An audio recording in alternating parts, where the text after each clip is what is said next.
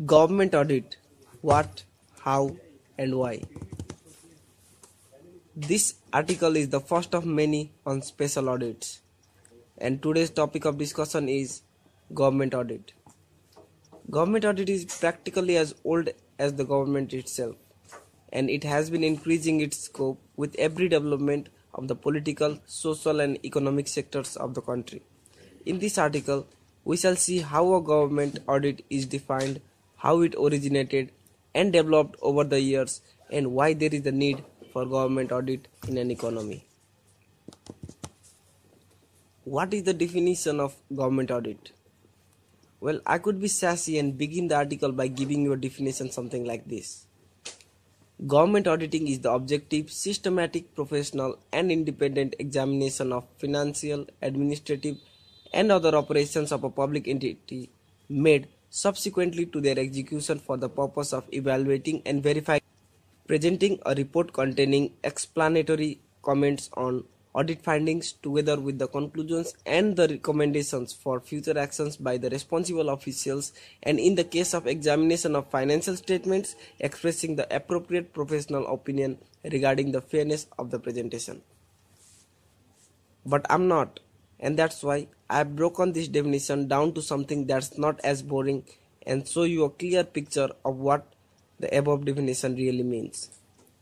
In any audit, the primary objective is to form an opinion on the truth and the fairness of the financial statements of an entity.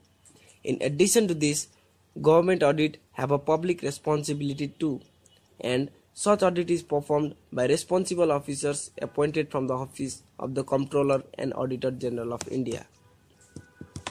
That's what a government audit is. But mind, government audit is still a very serious responsibility. It has to respond to the needs of the administration. Therefore, it should be directed towards ensuring accountability of the executive in respect of public revenue and expenditure. How does a government system work? Here's how a government system works. Primarily, the parliament, and in case of the states, the legislatures control all government expenditure through insistence upon demand for grants.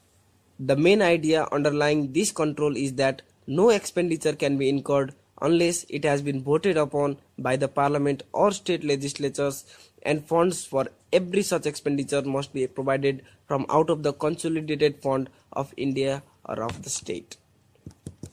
After the expenditure has been incurred and the accounts are closed, the appropriation accounts are prepared, which are scrutinized by the Public Accounts Committee. Thus, parliamentary or legislative control is exercised before spending and after the expenditure is actually incurred. The need and origin of audit for government. The change in the character of government and the complex nature of its activities, including regulatory functions in an international environment, called for a change in the nature and scope of audit. Audit has evolved from accountancy and regularity check to evaluation of the end results of the operations of the government. Let me tell you why. With the independence of India, there has been a tremendous eruption in the activities of the government, with the constant increase in expenditure, revenue and capital, and in receipts and borrowings to match this expenditure. Government has entered the business field, and government in business is not the same as government administering law and order and attending to regulatory functions. Independent India witnessed a steady growth of state commercial enterprise. How government audit developed? When it started, the government auditing in India was mainly expenditure oriented. Then the government took up the audit of received tax and non-tax taken up. Then, with the rapid growth of the public sector enterprises, a new major area of specialization, commercial audit, came into existence. There are also a large number of non-commercial autonomous bodies financed by government in diverse fields of development and of academic study and scientific or social research, which are also required to be audited from the viewpoint of public accountability.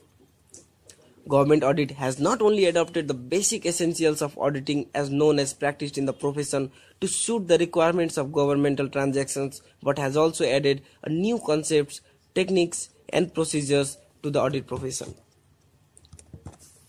Why government audit? Government audit serves as a mechanism or process for public accounting of government funds.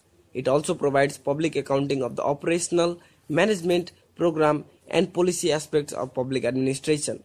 Not only that, it also ensures accountability of the officials administering them.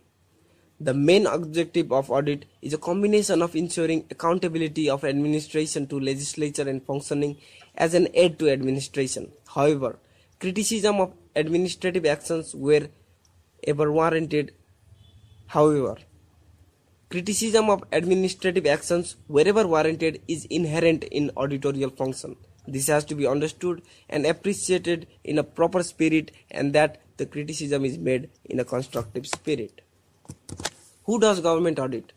In India, the function of audit is discharged by the independent statutory authority of the Comptroller and Auditor General through the agency of the Indian Audit and Accounts Department. Audit is a necessary function to ensure accountability of the executive to Parliament and within the executive of the spending agencies to the sanctioning or controlling authorities. We shall discuss about the Comptroller and Auditor General of India in the next article. So, that's all on the evolution and the need for government auditing in India. If you have any queries, please feel free to raise a query.